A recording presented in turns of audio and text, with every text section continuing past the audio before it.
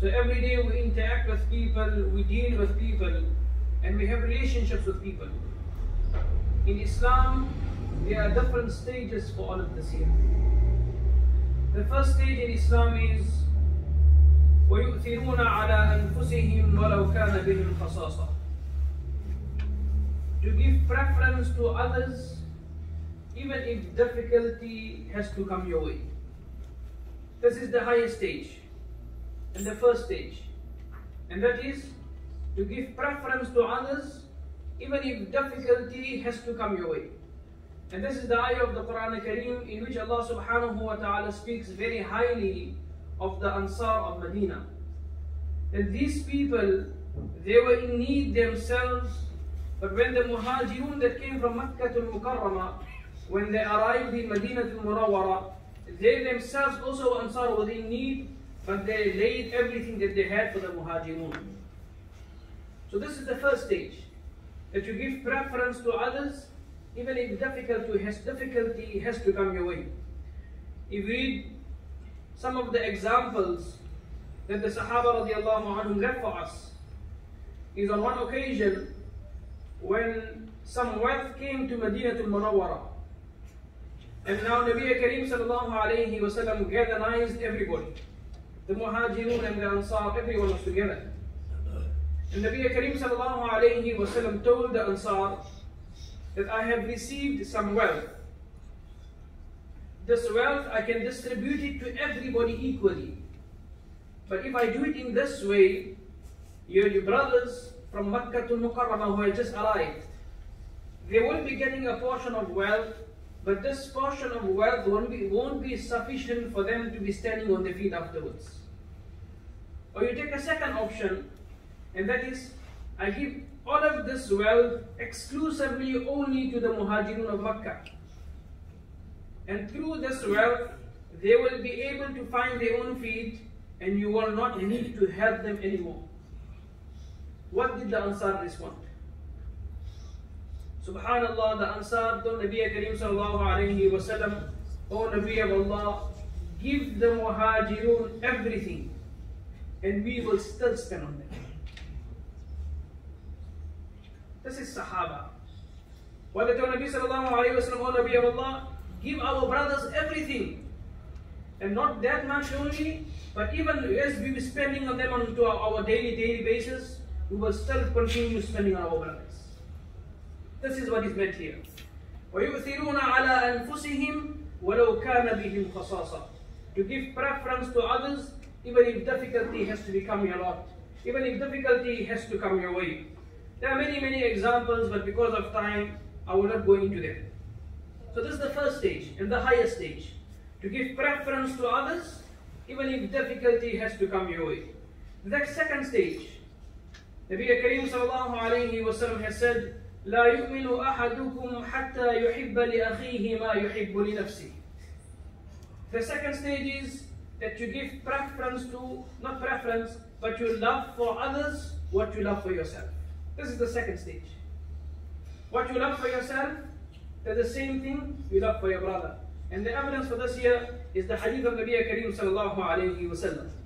And if you look at the lives of the Sahaba radiallahu anhum, the ulama explain and tell us, for example, that how the Sahaba truly loved one another.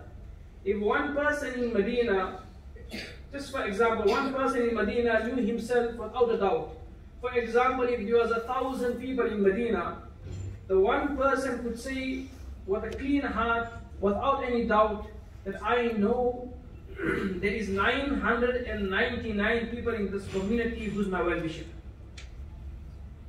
Excluding himself, he knew everybody else in that community would love for himself what he would love for his brother.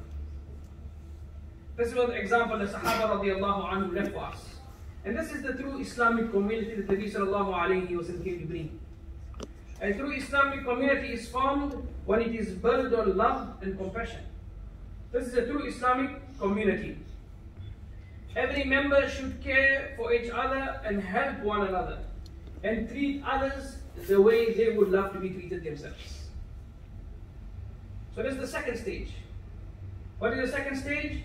To love for others what you love for yourself. And the third stage is the topic of discussion today. The third stage is, if you cannot benefit anybody in any way, the least you can do is don't harm anyone. The least you can do is don't harm anyone. So these are the three stages we have when we interact with one another. I gave you the first two, and the third one will be the topic of discussion. That if you can't benefit anyone in any way, then the least you can do is don't harm anyone. Nabi Kareem sallallahu alayhi wa sallam has said in a hadith, La darara wa la dirar. Do not cause harm to others, nor return harm to others, nor reciprocate harm to others. If somebody has harmed you, don't harm him back. So la darara wa la dirar. Don't harm others, don't cause harm to others, and don't return harm. This is the hadith of Nabi Kareem sallallahu alayhi wa sallam. In another hadith, Nabi Kareem sallallahu alayhi wa sallam says, Al-Muslimu man salim al-Muslimuna min lisanihi wa yadihi. A very famous hadith. That a Muslim is that person that other Muslims are saved from the harms and the evil of his hands and his tongue. Here Nabi sallallahu alayhi wa sallam said, a Muslim is that person that other Muslims. But in another hadith of Nabi Kareem sallallahu alayhi wa sallam, which comes in Sunan Nisa'i, Nabi Kareem sallallahu alayhi wa sallam has said, Al-Muslimu man salim al-nas. That not only Muslims, a Muslim is that person that everyone is saved from the evil of his hands and his tongue. This is a Muslim, from the hadith of Nabi Kareem sallallahu alayhi wa sallam. And this is the lower stage. There is no lower stage than this. This is the lowest, and there is no lower stage in this. If you can't benefit anybody, the least you can do is don't harm anyone. The least you can do is don't harm anyone. Look at the practical life of Nabi Kareem sallallahu alayhi wa sallam. How did he live his life, and how sensitive he was when it came to the feelings of other people. His own family members, his friends, his distant everyone, and the Muslims at large. How sensitive he was that nothing must become the means of their harm. In his own house, Aisha radiallahu anha narrates that Nabi Kareem sallallahu alayhi wa sallam, when he used to get up for tahajjud salah, Aisha radiallahu anha narrates the hadith herself. Nabi Kareem sallallahu alayhi wa sallam used to get up in such a way, and used to open the door in such a way, go out of the house and come back in the house in such a way, that it did not become the means of harm or inconvenience or disturbance to anyone in the house. فَتَحَ الْبَابَ رُوَيْدًا. She says in the hadith that Nabi Kareem sallallahu alayhi wa sallam, when he had to open the door, he opened it gently. When he had to close the door, he closed it gently. So no one in the house or his wife, who Aisha radiallahu anha, must be disturbed by him opening the door and closing the door. This is the practical life of Nabi Kareem sallallahu alayhi wa sallam. A hadith mentions that when Nabi Kareem sallallahu alayhi wa sallam entered the room, and if people were sleeping and some people were awake, then those who were sleeping would not be able to hear his salam, and those who were awake could hear his salam. That's how moderate and how balanced he was. So these are the practical examples of the life of Nabi sallallahu alayhi wa sallam, and we have to see our lives, how connected it is to his life. When we come in the house, everybody must be awake. So our door is opened in such a way, the lights are on in such a way, that even those who are in a deep sleep have to wake up. I'm home. Where's the food? Where's this? Where's this? So even those who are resting will become the means of disturbance to everyone. But look at the life of Nabi Kareem sallallahu alayhi wa sallam. That how Nabi Kareem sallallahu alayhi wa sallam took into consideration the feelings and the comforts of other people.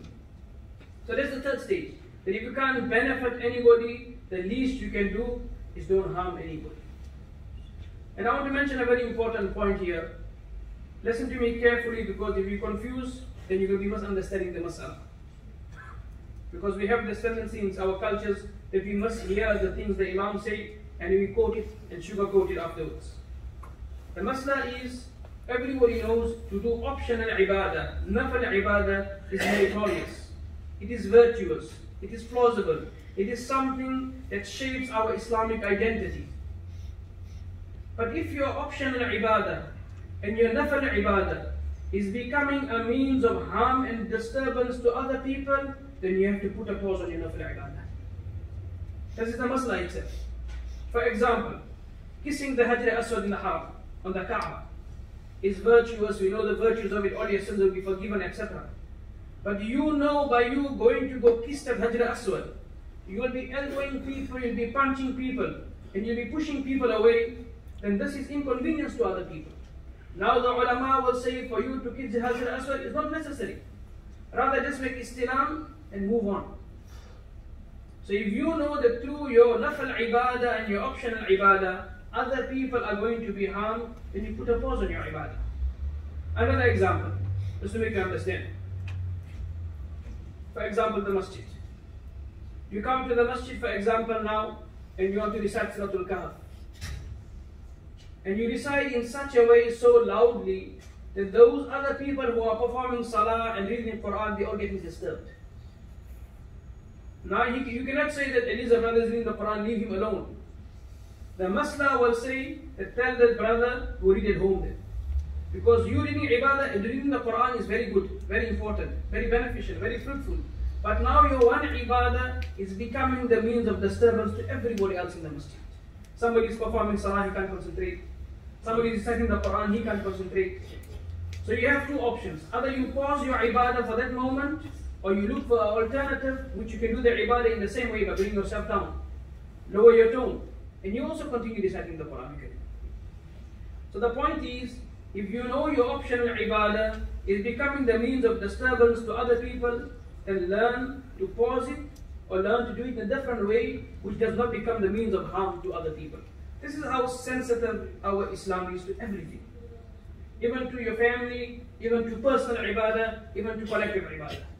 That even if you're worshipping Allah, do it in such a way that you don't harm other fellow human beings. Because one of the ways to get close to Allah is to benefit His creation. And now you're worshipping Allah but you're harming His creation, doesn't get together. Becoming the means of disturbance to other people. So it's very important that we bring and imbibe these things in our life. The great Imam Hasan al-Basri rahimahullah used to say, إِنَّ سَرَّكُمْ أَن تَسْلَمُوا وَيَسْلَمَ لَكُمْ دِينُكُمْ فَكَفُّوا أَيْدِيَكُمْ عَنْ دِمَاءِ النَّاسِ. Hasan al-Basri rahimahullah says that if you would love to be pleased and you would love to be safe, and you would love your religion to be safe for you, then what he says? Then he says, then restrain your hands from harming the lives of other people. If you want your life to be nice, you want your life to be easy, you want your life to be happy, then one of the ways to do this is restrain your hands from harming the lives of other people. And then he said, وَكَفُّوا أَلْسِنَتَكُمْ عَنْ أَعْرَاضِهِمْ, and restrain your tongues from harming the honor of other people. So your hands don't harm other people by the means of your hands. You will be a happy person. And restrain your tongue from speaking ill and bringing the honor down of other people. If you will have these two things in your life, you'll be a happy person. Then he says the third thing, وَكَفُّوا بُطُونَكُمْ عَنْ أَمْوَالِهِمْ, and restrain your stomach from consuming other people's wealth. Imagine three beautiful things. Make sure you don't harm anyone by the means of your hands, you don't harm anybody by the means of your tongue, and you don't consume other people's wealth, which is haram for you. But rather, whatever goes in your stomach must be halal.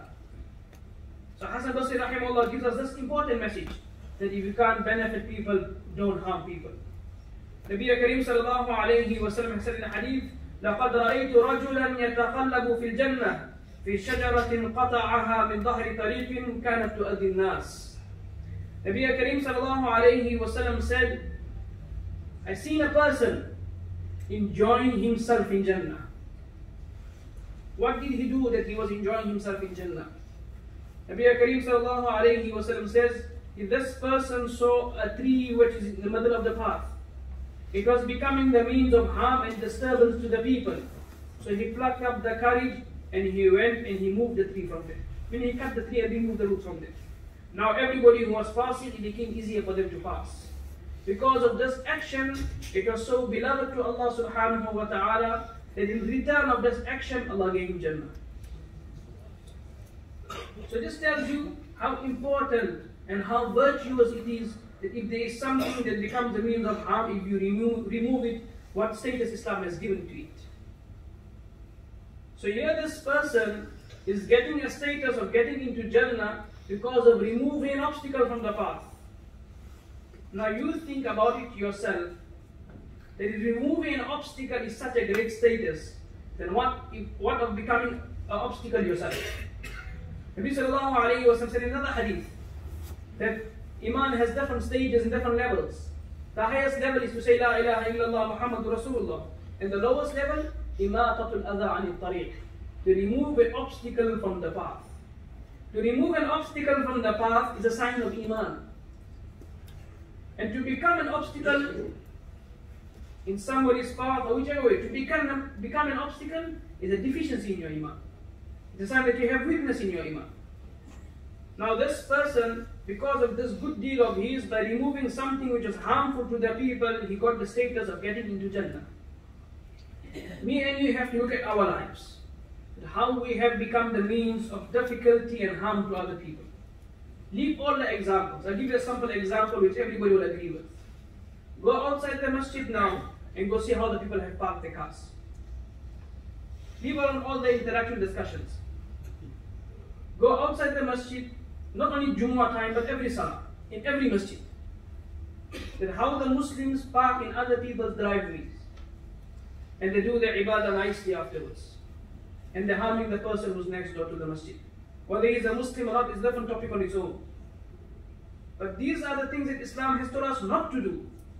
We come to the masjid to do ibadah. I just spoke that if your optional ibadah is becoming a means of disturbance to everybody, then put a pause on it.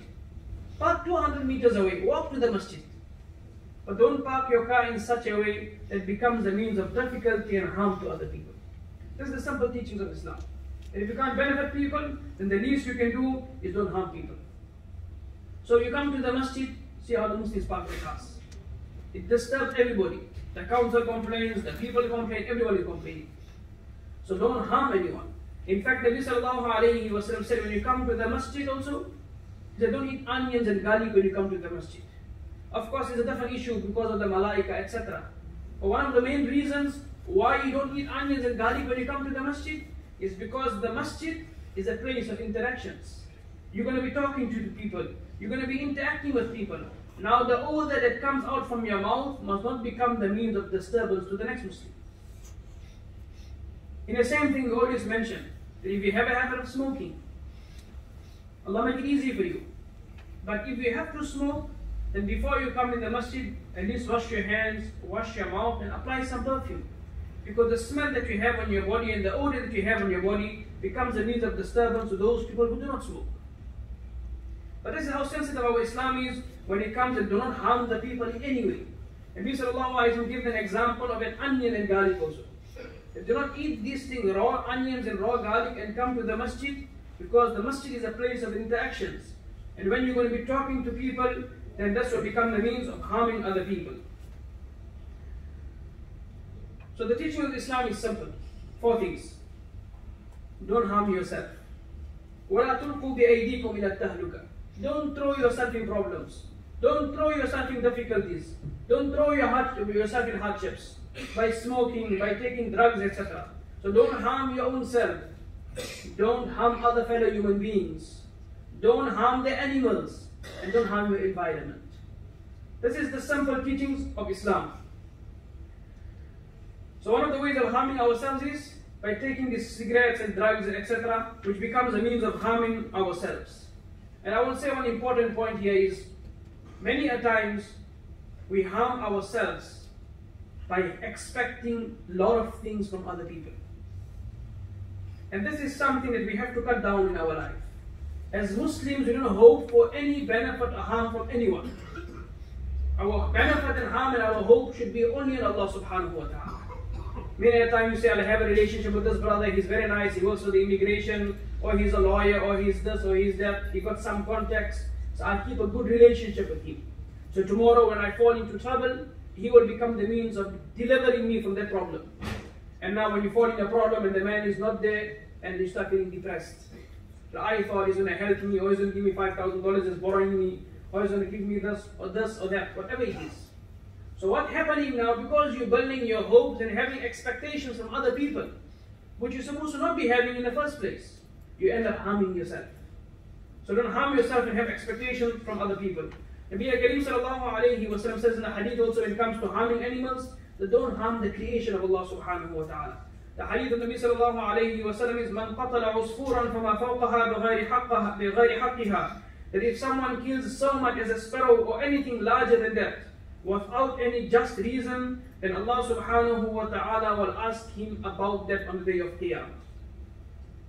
Fudayl ibn Iyad rahimahullah used to say, that وَاللَّهِ مَا يَحِلُّ لَكَ أَن تُؤَذِّي كَلْبًا وَلَا خِنْزِيرًا بِغَيْرِ حَقٍّ فَكَيْفَ تُؤْذِي مُسْلِمًا. Subhanallah. Fudayl ibn Iyad rahimahullah says, it is not right and not justified for you in any way to harm a dog or to harm a pig. Then how is it possible to harm another human being? It is not right for you to harm another animal without any just reason, be it a dog or be it a pig. Then how is it possible that as a Muslim you harm other people? It doesn't go together. It doesn't go together. So khair, I want to end off with one hadith of Nabi Kareem sallallahu alayhi wa sallam. And I will elaborate on the hadith and derive some lessons from the hadith. Nabi Kareem sallallahu alayhi wa sallam says in the hadith, Man darra adar Allahu bihi, wa man shaqa shaqa Allahu alayhi.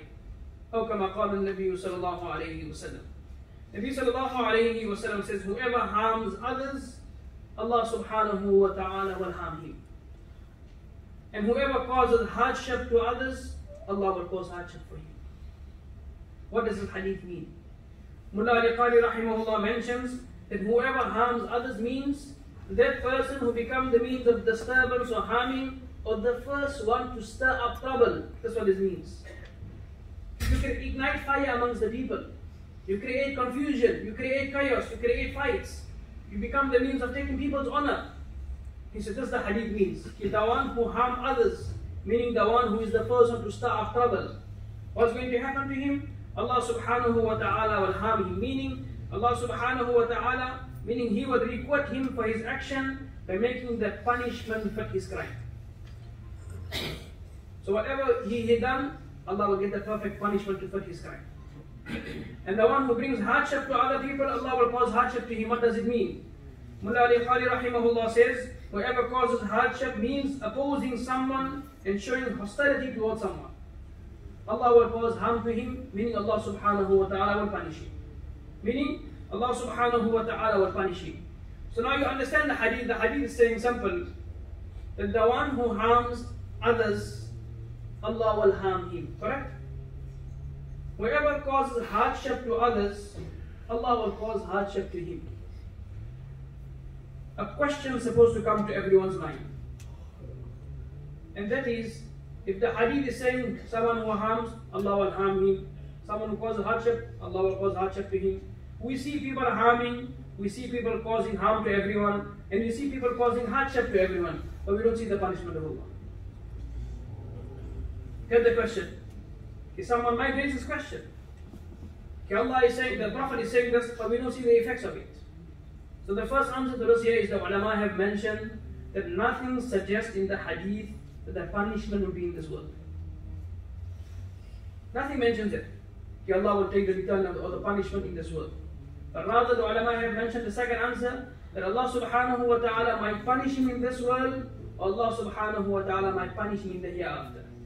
Or if the person has repented in the court of Allah subhanahu wa ta'ala, then Allah subhanahu wa ta'ala, the one who has harmed, the person who's being harmed, on the day of Qiyamah, Allah will give him so much that he will eventually become happy, and then Allah will happy forgive that person. And the third answer is a more shivering answer that brings shivers in my body and your body. And the ulama have mentioned that harm sometimes might not fall on that person immediately. Now he is healthy, he is wealthy, he has this arrogance, he has this pride that who do you think you are? It's my company, my car, my this, my that. But he said, give it some time and harm might come to that person at the end of his life. So now you don't see the harm. And at the end of his life, and this person needs everybody around him, his wife will leave him. His children will disobey him. His children will put him in another hospital, another child case if he's got no time for you. Everybody will leave him, his wealth will leave him, everything will be lost. So that's what is the reason this ulama mentioned? Is sometimes Allah subhanahu wa ta'ala delays the harm. Sometimes He forgives the person and pardons him in this world and in the hereafter also. But sometimes when you harm people, what is the consequences for it? At the end of your life, and you'll be weak, you'll be senile, you'll be fragile. That is when the punishment of Allah will come upon you. Where you can't even help yourself, even relieve yourself. So don't harm the people. Don't become the means of harm to other people. Don't become the means of disturbance to other people. If Allah subhanahu wa ta'ala has given you authority, if Allah subhanahu wa ta'ala has given you power, if Allah subhanahu wa ta'ala has given you status, then use all of these powers and authority and your status to bring people together and bring comfort and benefit to the people. Don't use your authority or your power or your status to become the means of harming other people, for causing hardship to other people. The words that we say, the actions that we choose to do, make sure it does not become the means of harm to other people. Many a times the words we say breaks people's hearts.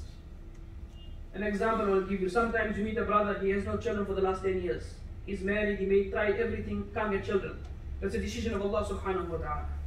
And for you to come and tell him why you don't have children in public, for you it's a small statement. But what that man is going through in his life because of not having children, by you saying these statements, you break the man's heart. And these statements for the rest of his life, he can never forget it. Because he was going through his own trauma. He was sad, he was going through some problem because you don't have children. And now you publicly say these comments to him, it breaks a person's heart. We think it's small things. But as the person who hears these comments, it's like blades going through his heart. If this person insulted me, this person like punished me in this world for something I have no power over. And the ulama have told us, we have this tendency to go to the ulama and say, make dua for me, make dua for me. It's very good. But when you harm people and you oppress people, then those people who you oppress, their du'as reach Allah even faster than the Imam's dua. And now when everybody is making dua for you, everybody's dua is going up, but that one person that you harm, his curse is becoming a barrier for everybody's dua. So nothing is going to come right in your life.